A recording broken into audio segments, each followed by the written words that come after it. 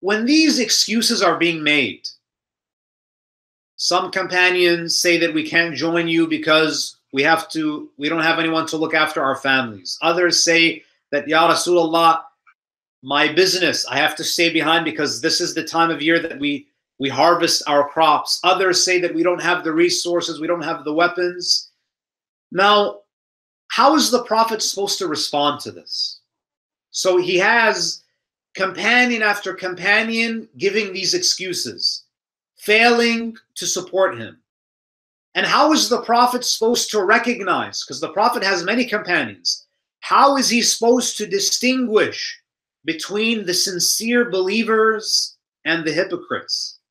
How is he supposed to distinguish between those who truly feel that they are part of the struggle, who truly feel that they are part of the community, and those who don't consider themselves part of the community? The next verses,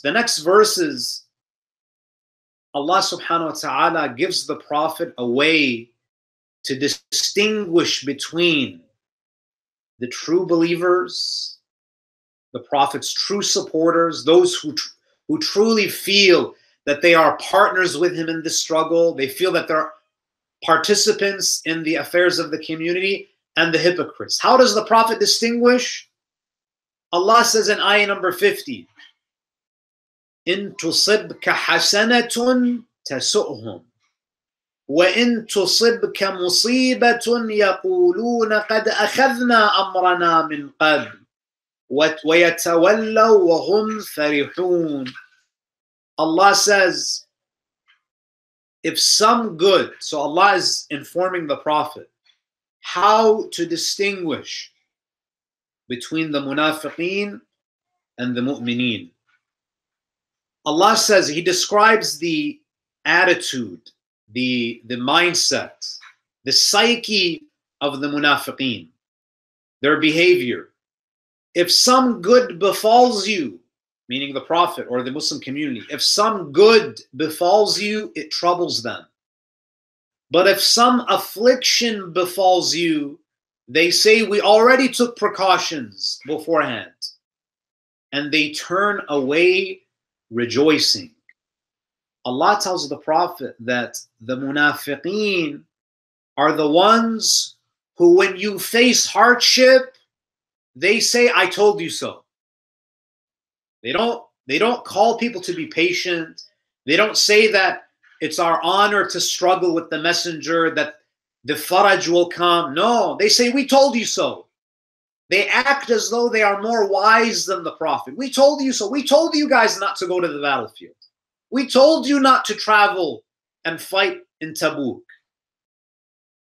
So they say that we told you so when affliction befalls you. And when anything good happens, when you're victorious, when the Prophet would achieve victory, it will trouble them. They would not express joy or happiness or contentment when the Muslims would achieve anything. They don't desire goodness for the Prophet or for the Muslim community. They have this spiritual disease of hasad. They don't want any khair for others. There's a beautiful hadith from Imam Ja'far al-Sadiq, salawatullahi alayhi, where the Imam alayhi salam, he says, he quotes Luqman. There's an entire surah in the Quran named after Luqman, surah number 31. And Allah subhanahu wa ta'ala in Surah Luqman, He mentions some pieces of advice that Luqman gives to his son. Some of that advice is mentioned in the Quran, and Ahlul Bayt alayhimus salam, they share with us the advice that was not mentioned in the Quran.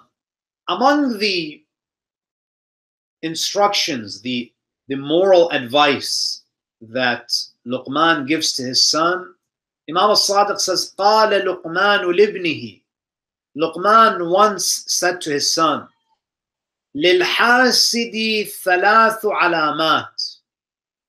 An envious person has three signs. There are three indicators that someone is arrogant, that someone is envious, that someone is jealous. And this was how the munafiqeen were towards the Prophet. They had this envy towards him. There are three signs of an envious person. Number one is يَغْتَابُ إِذَا غَابَ. They backbite when others are absent. When someone is not in the gathering, they talk about them. They backbite them. The munafiqeen, when they're amongst each other, they backbite the Prophet. They backbite the believers. They have their private gatherings and they slander the believers. So number one is يَغْتَابُ إِذَا غَابَ. Number two, وَيَتَمَلَّقُ إِذَا شَهِدْ. يَتَمَلَّقُ إِذَا شَهِدْ means that they flatter you in your presence. If you recall in the previous verses that we covered, you notice that when the munafiqeen were asking the Prophet to grant them permission to stay behind and not fight, what do? They overcompensate because they're untruthful. They say, Ya Rasulullah, we swear by God that if we were able to join you, we would have joined you. We love you so much. Our hearts are with you. They flatter you in your presence. And you notice that the munafiqeen, they had very sweet tongues, but their hearts were bitter. The mu'mineen, they are people of amal. The munafiqeen are people of talk. They talk a lot. Amir al-Mu'mineen, for example, Ali ibn Abi Talib, Amir al-Mu'mineen didn't talk very much during the lifetime of the Prophet. You know, most of the ahadith that we have from Ali ibn Abi Talib are after the Prophet's death. During the time of the Prophet, Amir al-Mu'mineen was not a talker. He was a doer. When you see the others, the hypocrites around the Prophet, they would talk a lot. وَيَتَمَلَّقُ إِذَا شَهِدْ. They flatter when they are in your presence. And number three, وَيَشْمَتُ بِالْمُصِيبَةِ. And they rejoice when others are afflicted. They rejoice. In the battle of Uhud, the munafiqeen were rejoicing.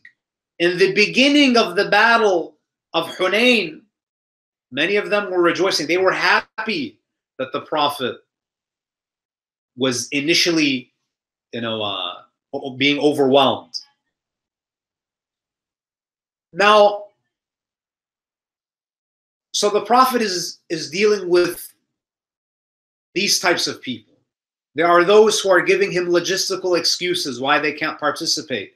Some who are a bit more clever, they give religious excuses as to why they're not joining the Prophet. Imagine, Rasulullah is telling you, come with me, and they're giving a religious excuse why they should stay behind.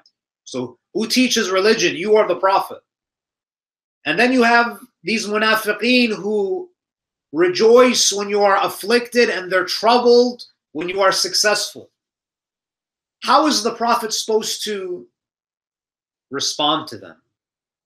Rasulullah, in the following verses, he's given two beautiful responses, especially in times of difficulty, when the munafiqeen, when the hypocrites rejoice.